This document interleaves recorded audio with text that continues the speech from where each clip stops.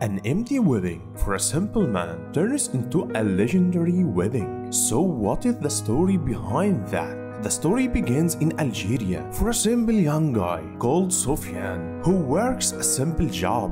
During his henna party, which comes a day before the wedding, his mother was crying because her son was alone during the henna party. No family or friends attended, just a few kids attended from the neighborhood. A local Facebook page posted what happened and invited everyone to participate in his wedding the next day. The post sparked the sympathy of many Algerians, and hundreds responded to the call and drove to the city.